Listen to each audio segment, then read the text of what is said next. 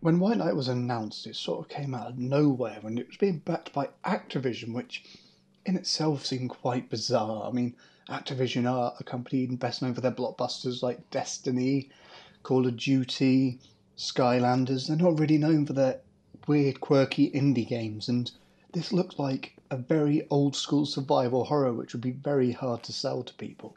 So, fair play to Activision for giving back into a very interesting game. And it's an interesting game for many reasons, but one of the main reasons that stand out straight away is its very interesting art style. It's maybe not something completely new. We've all seen film noir before, we've all seen black and white games before, but it's a very nice looking game in terms of that art style. Where it is let down, unfortunately, is that that art style tends to find yourself finding it very hard to get a sort of depth of field of where you're going, which may not seem like a big deal at first, but when you're being chased by a bunch of ghosts, it's not great really to, you know, run into a wall instead of going through a doorway and then getting killed by said ghosts. It also is very hard to actually find items a lot of the time, which means you'll be running about like a 90s RPG, just sort of smashing X or smashing the action button to try and get those items, which for the most part are not clearly signposted. The gameplay itself is fairly standard, fairly standard survival horror. It's run about a haunted mansion, don't get killed. That classic.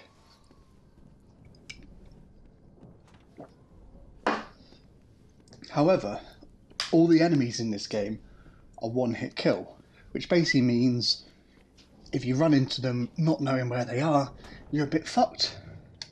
And upon that initial not knowing where they are, it's a bit scary, and you go, ah, and then that's sort of it, unfortunately. You find yourself not being scared of them past the initial fear, which is a shame, really. There should be more to it than that.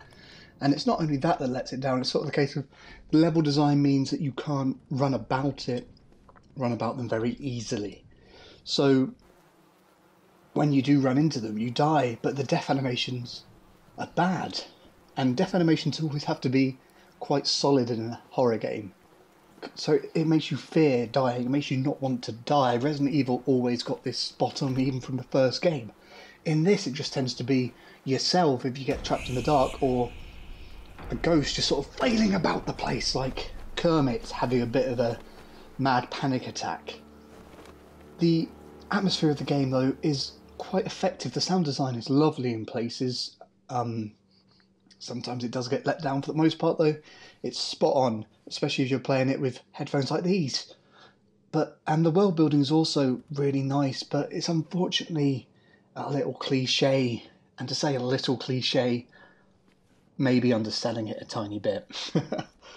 But that doesn't make it a bad game, and the world building is very nice, but the way that it is written in places can be a bit of a problem, especially because it seems that English may not be the native tongue, so there's lots of full stops and commas where there shouldn't be, and sentences starting with words like "and," which you wouldn't do. But it's small, and overall the story they are trying to tell of this world is very interesting. The game is enjoyable if you're a horror fan, and that is obviously important. But it's not really going to get you to want to play it if you're not a horror fan, and it's not one of those games that you're going to jump in even if you're not a horror fan just to see what it's like. It will no doubt be a bargain soon in the sales, and at that point you'll pick it up and you'll have a lot of fun. But at full price, it's a bit hard to sort of say, go pick it up, unless you're a massive horror nut that just wants to have that horror itch scratched and you've ran out of horror games. But it is really promising, and it's a lovely little game that hopefully the creators will build upon and make something even better next time.